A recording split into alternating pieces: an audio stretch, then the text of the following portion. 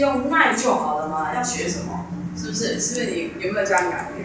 你有告诉我们哈，里面有很多东西我们可以学，把它那个智慧发挥更多智慧，这样智慧型手机嘛，对不对？啊，真的是这样子哈。那我们来接着来看看哈，到底是怎么来使用它。首先呢，这是我们的首页，好，然后呢，你这个首页呢，这是我的手机的首页，然后我们要首先认识了，这里你这个地方可能是一个房子，或者是一个椭圆形的，好，你看你的手机拿出来，这个叫 Home 键，可能是如果是 iPhone 的话，它是圆形的，啊，那如果是神送的话，三星，它这个是椭圆形的。那如果你是ASUS 的话，有可能呢，这里只是一个椭圆形在这里。那我们要知道一下，当然是三星的有几位，三星的几位啊？好，2位，好，那就很容易学。那三星或是小米机，它也有不同年度产生的，不过这个地方永远是Home键。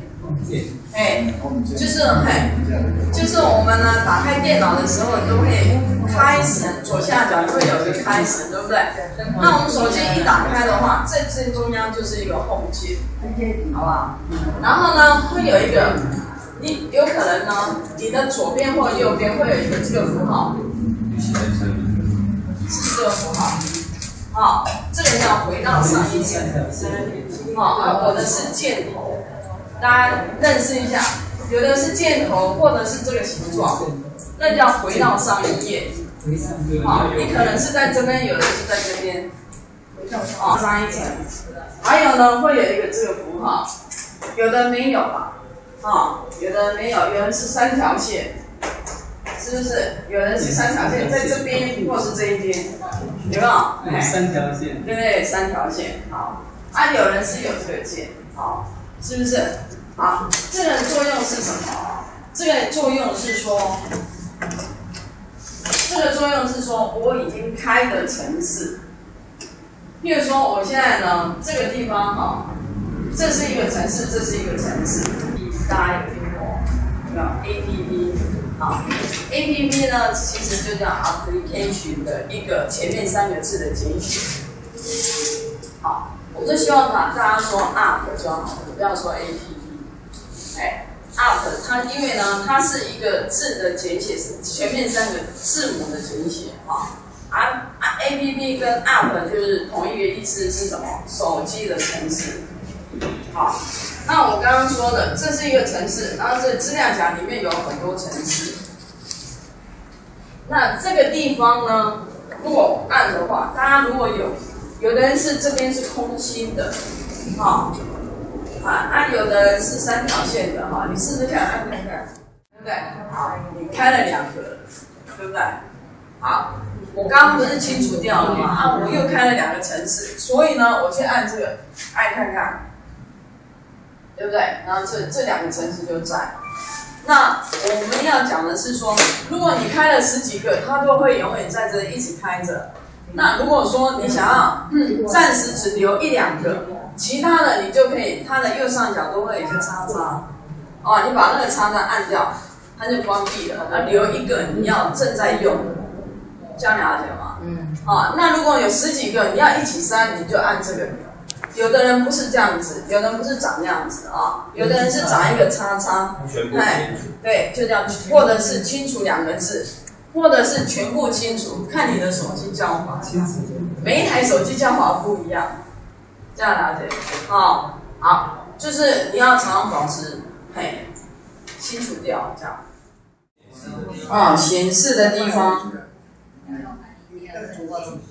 然后亮度2个字，要进设定，显示之下，设定显示。我们到设定，然后显示之下。设定里面刚刚显示，刚刚大家有显示时间，亮度这个亮度你可以设自动像所谓自动呢，它就是看你的环境。如果你的环境比较暗一点，它就会比较亮一点。亮一点，对。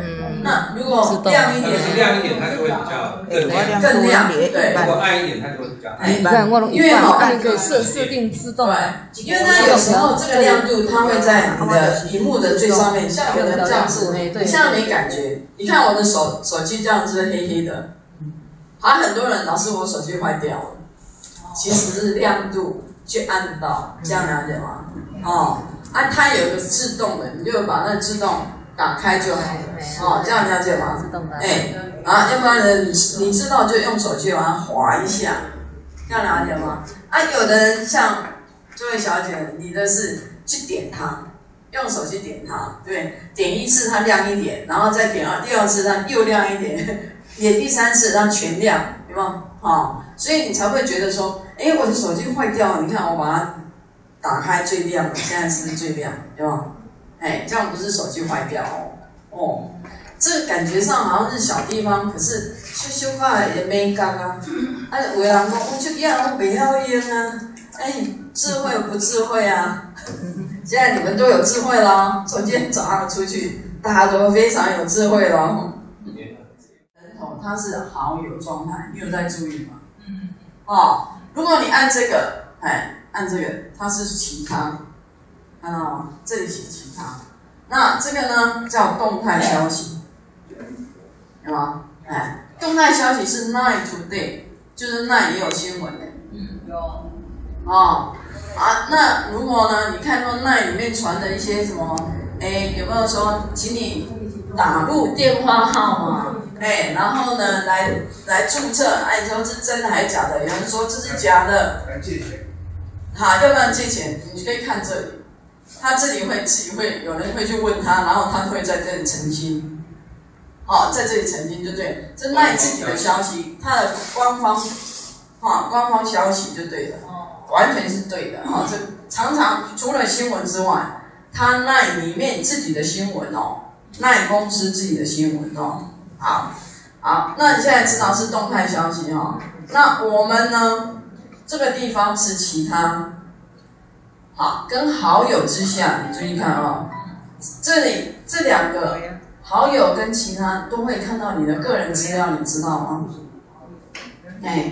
好友对不对？好，然后按一下其他，就有看到你的人头，有没有看到？如果你现在人头是你的大头贴里面是灰灰的，还没有放相片的话，最好是赶快放一张风景照上去也好啦，不要一个灰灰的一个人头，这样子。好，有看到吗？好，我们现在是在其他之下，对，那就表示有更新。你现在是有更新的这是最新的状态，如果没有的话，那就表示你还要更新。这里其他之下有没有看到一个 QR code？ 没摇头的同学呢怎么办？摇头的同学没有的话，你要按 home 回家摇头的同学然后呢，其他同学就看一下就 Play 商店的地方点一下Play 商店点一下，然后呢，在Play商店之下你会看到一个麦克风，这中间呢点一下让键盘出来，你点一下键盘一定出来。如果你点一下键盘没有出来，你就要去要点一下，就是让键盘出来的意思。因为我要打英文字所以我要选英文，打 9打 9。好。然后呢，这里写更新，有没有看到？大家有也是有要更新，这几天要更新